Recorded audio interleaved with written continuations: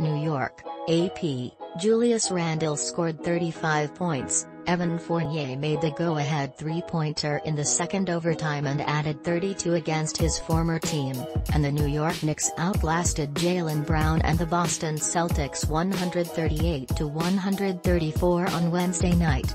Brown scored a career-high 46 points after overcoming a bout of COVID-19, and Jayson Tatum had the biggest basket of his awful opener with a three-point play that gave Boston a 134-133 lead with 1:05 remaining.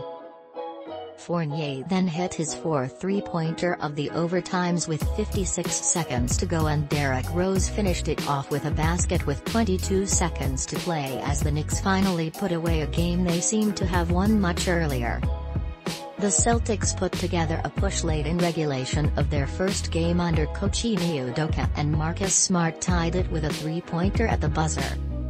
Barrett scored all of his 19 points after halftime, and Obi Toppin added a career-best 14 for the Knicks. Kemba Walker had 10 points and 8 assists against his previous team. Tatum had 20 points and 11 rebounds, but was 7 for 30 from the field, including 2 for 15 from three-point range.